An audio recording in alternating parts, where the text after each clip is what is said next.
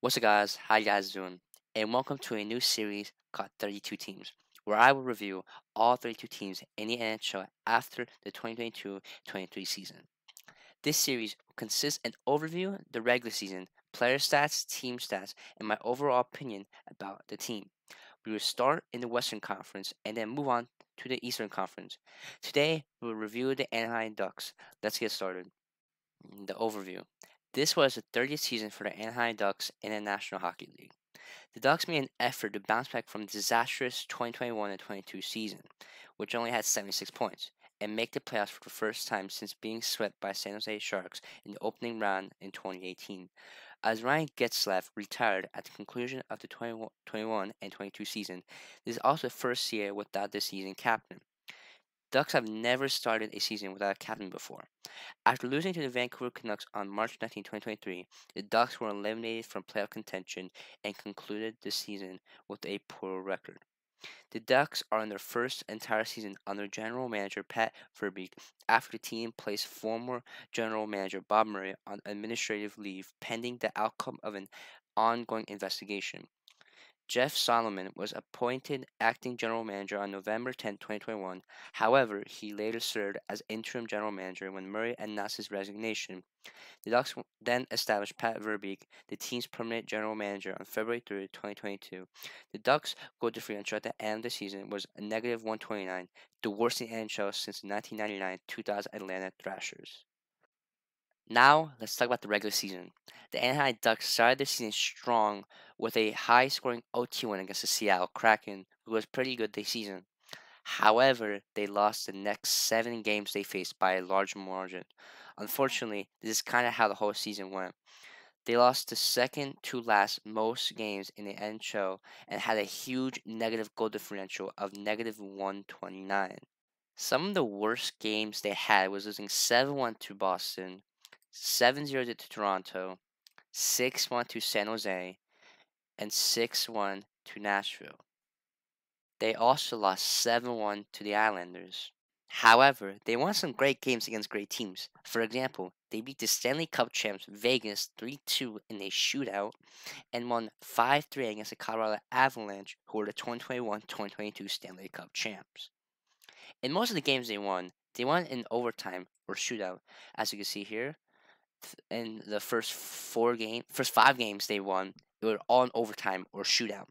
In fact, they won their first regulation win in late November against the Rangers. Let me find that right here, which is in late November, which it's almost December, and they finally won the first regulation. It's not so good, meaning they were not able to close out the game in regulation.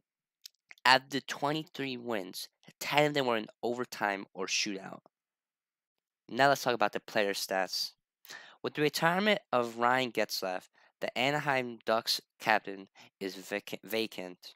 The Ducks have many young talents such as Trevor Zegras and Mason McTavish, but the player I really want to talk about is Trevor Zegras. Trevor Zegras had a great season of 65 points, having the most points out of all Ducks players. Zegras is a top-tier center winger who can also play center. His game is built on his pro-level mobility, which is complemented by an in-transition quickness that changes the game's tempo. He's skilled at getting under opponent's skin and will aggressively look for chances to lay the body and establish separation while keeping an eye on the action as it develops. His distinct style of playing makes him challenging and frustrating to play against. Now let's move on to the team stats. So look at the face-off win percentage. It's pretty low with 46%, which is less than 50. I'm not sure what this one is. I'm gonna skip that. Their penalty kill is not the greatest either. They are almost last with a 72% chance of killing the penalty. Their power play percentage is also low with a 15%, which is very low for a power play. Their goals against is they're our first, which is not good because their first is bad. With 4 goals a game, which is high. It's very high. Their goals for is also very low with a 2.5. And not to mention, their goal differential is negative 129, which is crazy. It's high.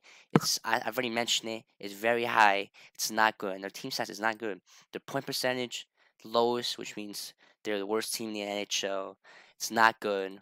They do have many overtime losses, but it really doesn't matter at that point. I mean, they have the least amount of points. It's just not a good season for them, and their team stats just show it.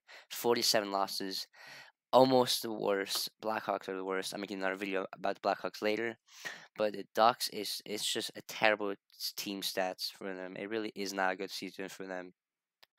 Now, my overall opinion, I don't think any NHL team is bad. I just don't think they're as good as the other teams.